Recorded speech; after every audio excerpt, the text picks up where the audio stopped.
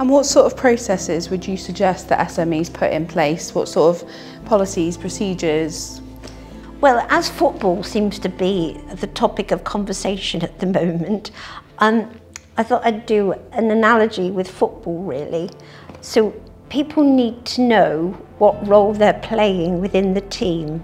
I mean, for example, you wouldn't want a goalie going right up to the other end of the pitch to score a goal. You know, they need to know what their role is, what part they play in the team towards achieving the overall objectives. And then they need to know the rules. You know, we need to have rules, so we need to have a handbook, an employee handbook that states the rules, the standards that we require, what's allowed, what's not allowed.